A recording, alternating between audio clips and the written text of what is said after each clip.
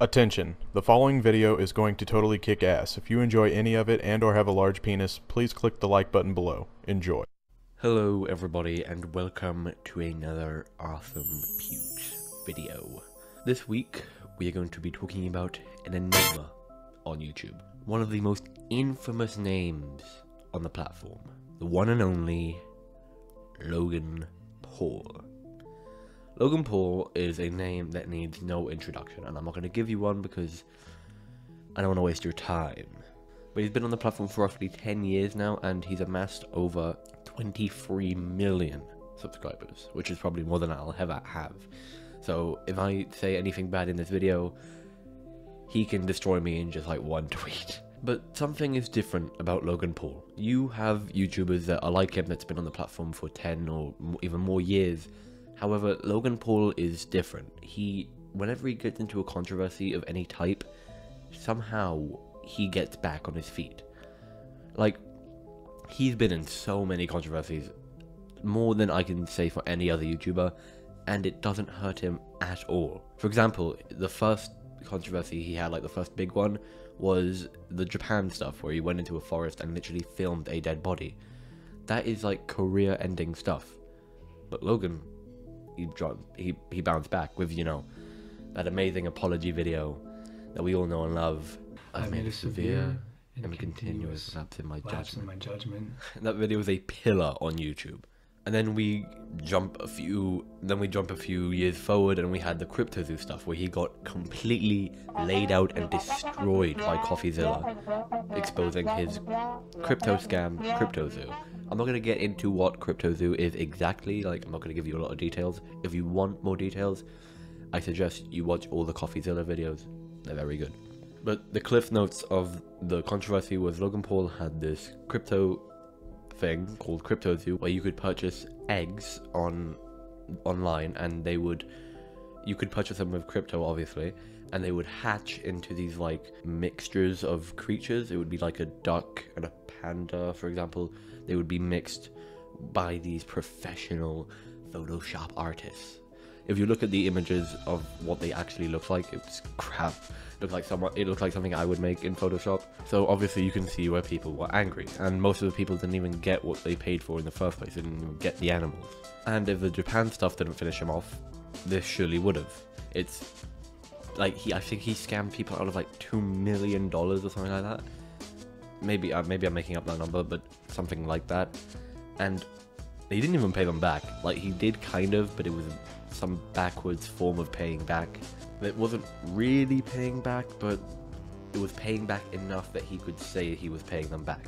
But he recovered from that, and he even recovered. And then even later than that, he had the whole thing with his wife, where his wife was like getting exposed by, I can't remember the guy's name. It was some guy he was having a boxing match with that was trying to stir up drama. I can't even remember the guy's name because he lost. But he bounced back from that controversy, mainly because a lot of people were on Logan's side for that, but still. And then recently, he has a big controversy with Prime. I'm sure all the 12-year-olds watching this know what Prime is. My demographic, I'm pretty sure, is mostly 12-year-olds anyway. So I'm sure all of you are drinking Prime while watching this video. But Prime isn't Logan's thing only, it's with him and KSI, and they've got into a lot of drama recently. Again, I'm not going to get too into the drama, because then this video will be an hour long, and I don't want it to be. So if you want to know all the details and like watch an actual good video, you can watch Puuwks' video on it.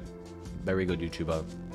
I mean, I'm sure if you're watching me, you know who Puuwks is. Right.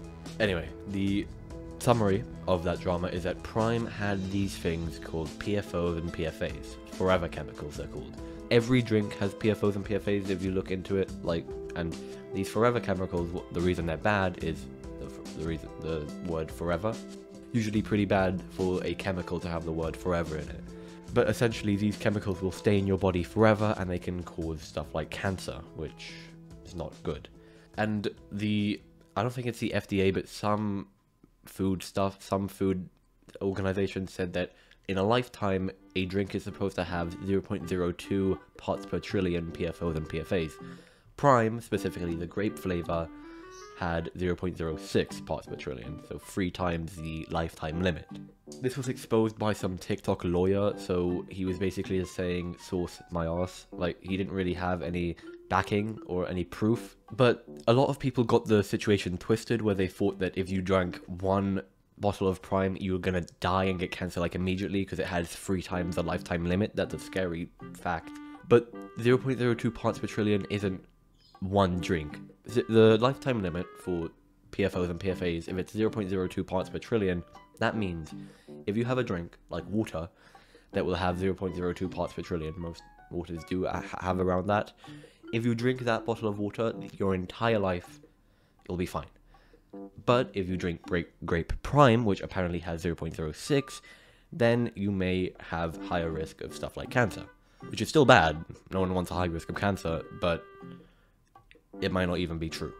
And I'm pretty sure the lawyer even backed out of the lawsuit and just deleted all his videos because I think he was just lying to get drama, or he didn't mean to lie, but apparently he ended up lying. Now that we've gone through all the main Logan Paul dramas, he's had many ones here and there. You'd probably realize, how the hell is this guy coming back from all this? These are so many big dramas, one of them saying that his drink causes cancer. How the hell is he bouncing back from all these? Well, Logan Paul, being a very good YouTuber, he has a PR team.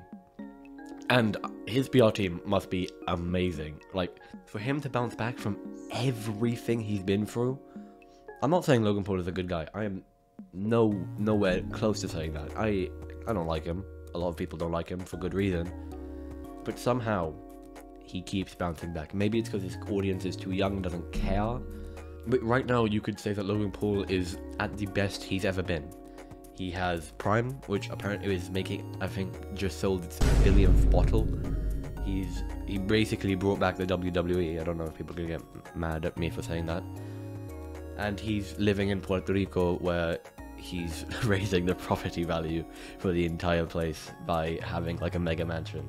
Because people spoiler, don't have mega mansions in Puerto Rico. But maybe Logan Paul is just special. Because, for example, Jake, his brother, no one cares about Jake. Mainly because Jake just didn't help himself ever. I don't think he basically ever apologized for anything ever. So maybe there's that. But even like other people that are like Logan, they don't recover from this stuff. If anyone else had as many dramas as Logan, they would be gone. Like, and it's not even OG tax, because Logan isn't that OG. He's 2015. That's pretty far into YouTube for a big YouTuber. And like, if we're going off OG tax, someone like Miranda Sings, she had 1 controversy and 1 bad apology, and now she's gone. No one cares. Or maybe it's a bit more sinister than that, and YouTube is the one behind all of this, where they just specifically help Logan because he's one of the good boys on YouTube. He's been on pretty much every YouTube Rewind, so maybe YouTube likes him. I mean, they don't do them anymore, but when they did them, so maybe he's on their good side. Or maybe the Lord is on his side. Maybe the big G.O.D. is on Logan's side. That's pretty much it. Thank you for watching. Sorry this video came out a bit late. Some issues. I recorded this video once before, and then my mic was unplugged the whole time, so it used my webcam mic, so you can imagine how that sounded. Okay, let's do this. Yeah. That's pretty much it. Subscribe, like, comment, Discord, join that. Subscribe to Patreon if you want. Follow the Twitch. Do it. I'll probably start streaming soon again, maybe. Promise. And buy Maverick merch. And I'll see you next week. Unless I do the same issue and I do the same stupid mistake again. Bye-bye. Psst. I see dead people.